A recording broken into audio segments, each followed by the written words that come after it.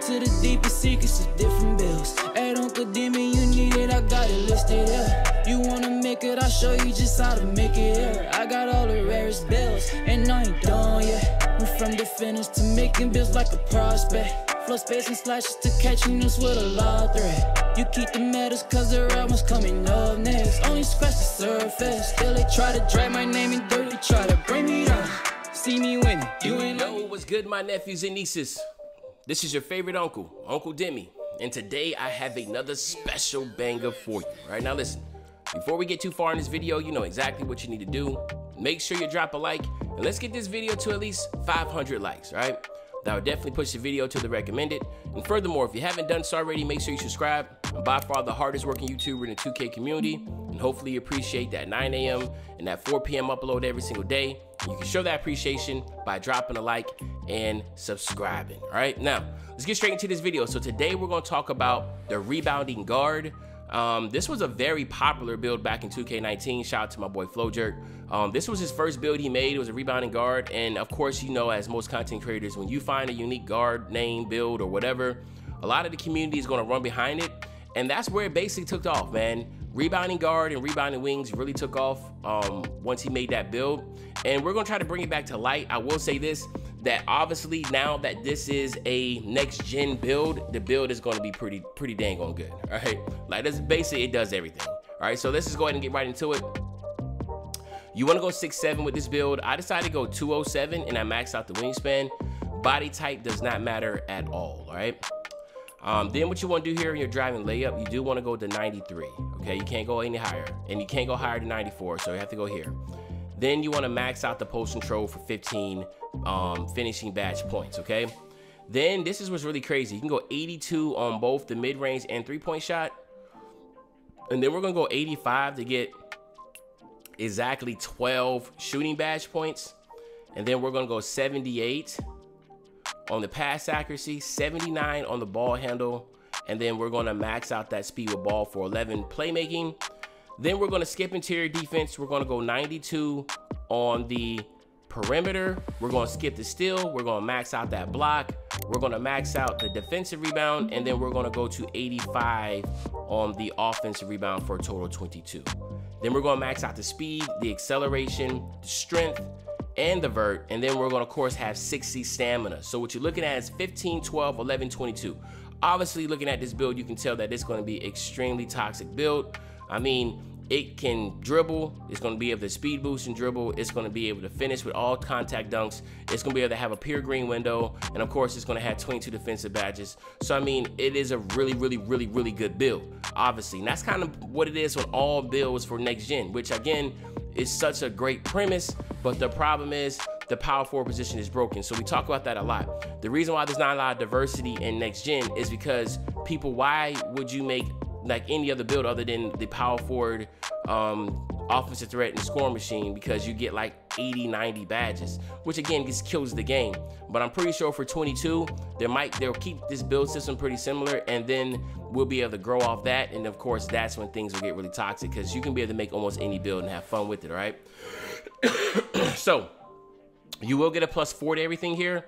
So you're looking at a 97 driving layup and a 98 driving dunk with an 84 post control, which I think it might give you post takeover. I don't know, that might be crazy. Now you get an 86 mid-range and three-point shot. Now again, the 86 is really important, but really it's 85. So once you hit 98 overall, you're having 85 three-ball and mid-range shot. And of course, 85 is important because that allows you to have that true green window where if you have the proper base, every single time you release your shot properly, you will get a green. So that's something to keep in mind. Also, you have an 89 free throw, which will make you really good in the rec or in Pro-Am. 82 pass accuracy, 83 ball handle, so you'll be able to get all the pro dribble animations. Also, you'll have an 89 speed with ball, a whopping 96 perimeter defense. Interior defense and still I did skip. Now, there is a different version you can make, and I probably will come back and revisit that, where you can make most of these builds and have all the different interior and still. But as we know right now, they get the most badge points. You do want to skip still and interior and just max out everything else. You have a 97 block, 89 offensive rebound, and a 99 defensive rebound with 88 speed, 85 acceleration, 74 strength, a ridiculous 96 vert, and 64 stamina. Again, you don't need anything higher than 60 stamina. If you do not believe me, then you should watch the power of 60 stamina video, all right? So let's get over here. Let me see, do we get post control? Oh, you don't, okay, cool. So you have glass, lock, spot up, and slashing. There's so many different ways you can go about this. I mean, you can obviously go perimeter badge drop, and you can go extreme clamps. You know, that's a really good takeover combination. Or you can go extreme clamps, spot up, or limitless range. Or you can go easy blow bys and limitless range. That's like that, to me, that's like the most deadly combination. I would say that you do that most if you're gonna be the primary ball handler. If you're gonna be the primary defender, then you probably wanna have a lock in it.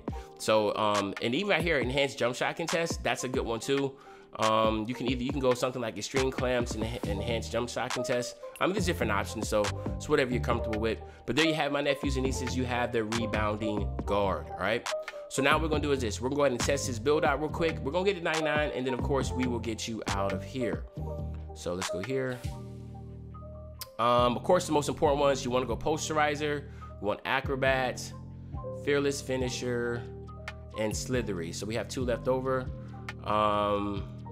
I want to get putback balls. I like putback balls just because I want to get the dunk animation. And then probably after that, fearless finisher might be the best. That's for layups. All right, so we'll do that. Jump shotting, of course, catch and shoot, deep threes, hot zone hunter. Excuse me. As you know, I'm recovering from a cold. I've been sick for about 5 days. Blinders has been nerfed, but it's still a viable badge. You can go here if you're gonna be a spot up. If you're gonna be the primary ball handler, just take away catch and shoot and go rhythm shooter or stop and pop, just depending on your play style, okay? Here, of course, we wanna go handlers for days. Now this if you're gonna be the primary ball handler, you wanna go something like this. Yeah, and of course I would love to have bullet pass or higher, but we'll have to go something like this. If you're not gonna be the primary ball handler and you're gonna be a spot up, then I'll take away handlers for days and unpluckable. I'll max out my bullet passer and then probably go dimer and then go bail out, because you're not gonna, like, this right here, you're just gonna be spotting. So, you know, getting the ball, passing it back out, that type of stuff is really great. And then here, of course, you wanna go clamps, intimidator, rim protector. If you have not watched my lockdown, I mean the badge video, the best badges, this is what you wanna go with. If you're gonna be, and then here, if you're gonna be the primary ball handler, defender, on ball defender, then you definitely wanna go pick dodger, chase down, and we get pogo stick on silver, and then ankle braces, okay? So this is what you wanna go with. There is, excuse me, you could go, remember, you don't have interceptor because of, obviously, your steal's not there, and that's another one, but to me, you're good enough just like this, like you'll still be able to cause a lot of havoc, all right? But there you have it, my nephews and nieces. This is the rebounding guard build. Hopefully you enjoyed this video. If you did, just make sure you drop a like, you subscribe to the channel, and as usual, your favorite old head, Uncle Demi. I'll be back really, really soon with the banger, man. You know, when I say back soon with the banger, you know exactly what day I'm talking about. I'm talking about tomorrow, man. I'm out. If he caught for a low, we gon' give it to him. Take the stop out the top of no transformer. Remember ducking and dodging on that corner. Doing flip with a beat like a mighty morpher. Told myself to get rich and go help.